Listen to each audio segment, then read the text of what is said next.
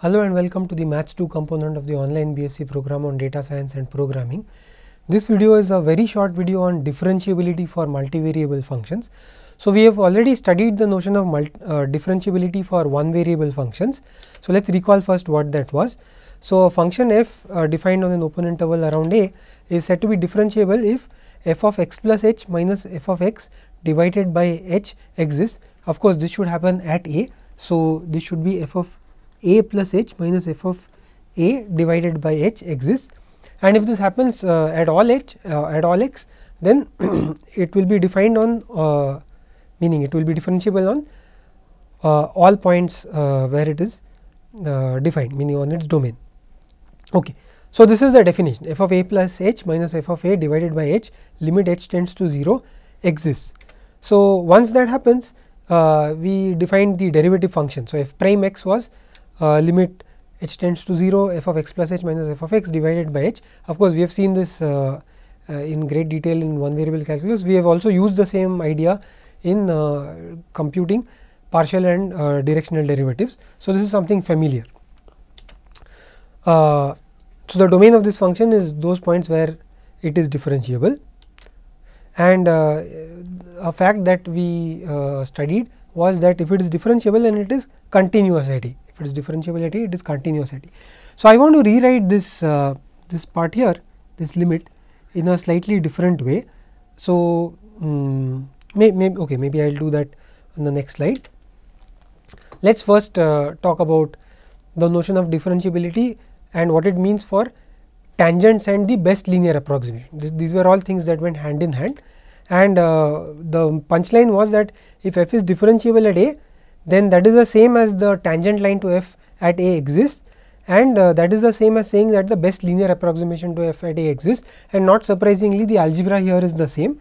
So, the tangent line, the equation of the tangent line was y is equal to f of a plus f prime at a times x minus a, and then this expression was exactly the expression that, if we think of it as a function of x, then this is the best linear approximation of f close to the point a. So, near a, this it is defined by this formula f of a plus f prime a times x minus a, and what we know is that close to a, f of x is very close to the linear, its linear approximation. So, when x is near a, right, and we can rewrite the differentiability definition in terms of this formula here, and that is what I really want to emphasize. So, remember that f prime a is limit h tends to a f of a plus h minus f of a divided by h. So, I can rewrite this in the following way. I can take my f prime a on the other side, and I can say that limit h tends to 0 f of a plus h minus f of a minus f prime a times h divided by h is equal to 0, right, because this, you can break this limit into two parts. So, the first part is exactly what we have written here, and the second part, when I divide by h, gives you f prime a. So, there is, so if I bring those together, you get exactly this limit. So, the point I want to make here is, notice how what expression you have here, this expression here, what this expression. So, if I rewrite this, it is f of a plus h minus, and I will write this in bracket, f of a plus f prime a times h divided by h. So, this limit is 0, and this thing in the bracket here is exactly the best linear approximation of the function close to that point a, right. So, if you have, so I have taken a plus h here. So, if you put x is a plus h, then h will be x minus a, and that is exactly when you get this, right. So, this thing here, f of a plus f prime a times h is the best linear approximation of the function close to the point a. So, when we start talking about differentiability in several variables, this is exactly the kind of thing that we want to imitate. We want to get this this kind of trichotomy, that is differentiability is the same as the existence of the tangent hyperplane is the same as the best linear approximation exists. And then if that happens, we expect that when we take the difference between the best linear approximation and the function values, that has something to do with the magnitude of h. Of course, now when we go to higher dimensions, h itself is going to change because it will be a vector. So, we have to take that into account. So, let us define what is differentiability for scalar valued multivariable functions.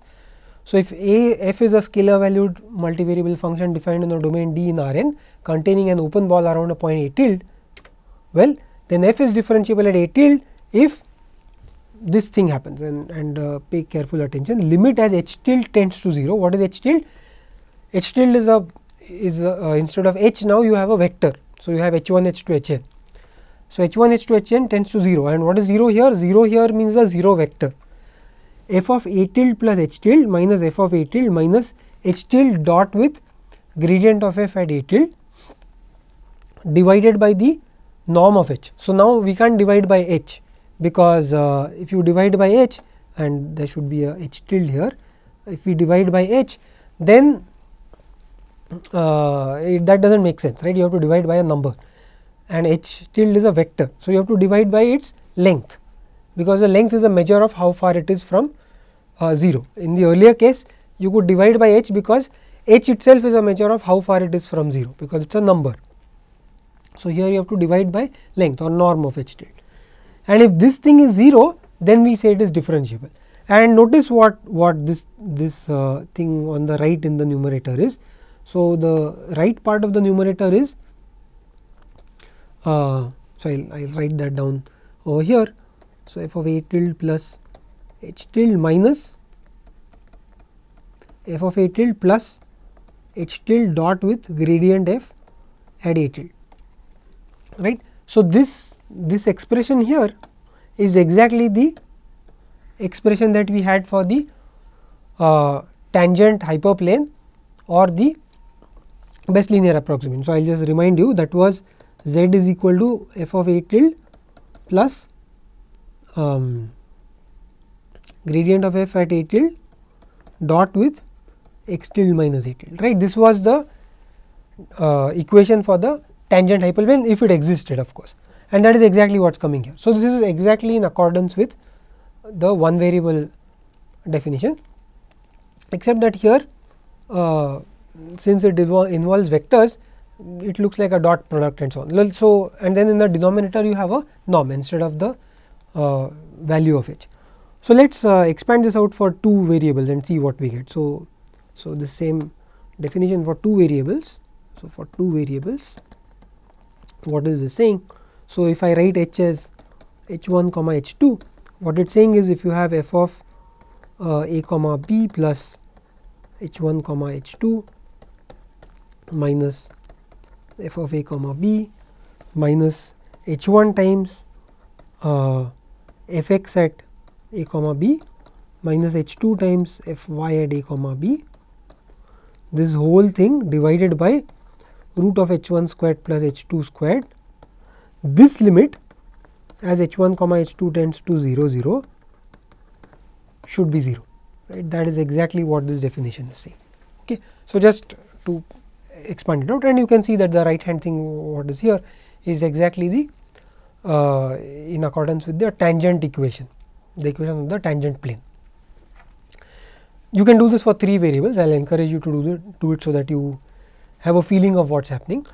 And this checking is a little harder, unlike the checking for the one variable case, because here it is a genuine two variable limit. So, I really have to know what happens as h1 h2 tends to 0 0, and as we know, to do this we have to see it from all possible along all possible curves as they tend to 0 0.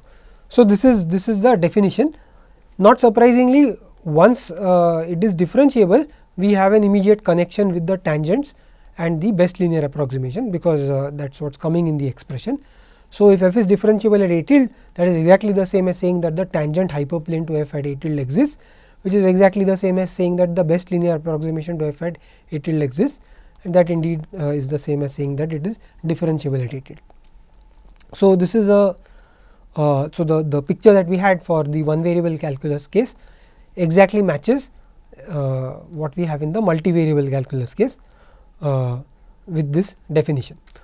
So, checking that this limit exists is somewhat hard, as I said on the previous slide, and so as we have consistently done throughout the course, whenever I wanted to talk about the tangent hyperplane etc., the hypothesis that we made was a bit different. We took a stronger hypothesis. So, I had this hypothesis that the partial derivatives of the function exist and are continuous in a ball around a tilde. So, the fact is that if this happens, then f is differentiable at a tilde, and that is why I kept making that hypothesis, right. Because I did not want to define what is differentiability until the very end. But I want you in this video to know what is differentiability, because you may later see, you may come across a situation where it is written in the text that f is differentiable for a multivariable function, and you may wonder what that means. So, what it means is that that limit exists, and you really should not bother too much about that unless you really want to get into the math behind that. What you should remember is that that is the same as saying that the best linear approximation exists, and we know a formula for it, and that the tangent hyperplane exists, and we know a formula for it, and in particular that will mean that the directional derivatives are all given by dot products of the unit vector, corresponding unit vector with the gradient vector, right. That is really the main thing you should remember, right. Fine. So, once it is differentiable, it is continuous. The proof is actually exactly analogous as the one in the one variable case, but since it involves limits of in several variables, I am not even giving an idea about that, but those of you who feel you want to strengthen your mathematical muscles should go about trying it. And finally, I will comment that when you come to a situation where you want to actually use this, as I said, it will often happen, often, not always, but often happen that the partial derivatives, maybe I will write that down, the partial derivatives. So, the partial derivatives of f with respect to all the variables at a tilde, not at a tilde, but at x tilde. So, this is continuous in a ball around a tilde. So, often this is easier to check than differentiability. So, although this is a stronger hypothesis, this is what you should try and check first. If this does not fail, if it does not work or if it fails, then you should try to check for differentiability. And that is why all the statements that we have made before were with this hypothesis, because this hypothesis implies that f is differentiable, and once it is differentiable, that is the same as saying tangent hyperplanes exist, best linear approximations exist, and so on. Okay. So, just to summarize, this video is about what it means for a function to be differentiable. As I said, you should keep in mind that a function being differentiable at a point means that the tangent hyperplane at that point exists, equivalently that the best linear approximation exists, which means you have a linear function whose expression is given by the same formula as was in the definition of the equation of the tangent plane, that same expression, right. That is what should come to your mind when you see a statement that f is differentiable at a tilde, and also differentiability at a tilde will automatically tell you that the directional derivatives can be written as dot products of the gradient vector with the unit vector in that direction. Thank you.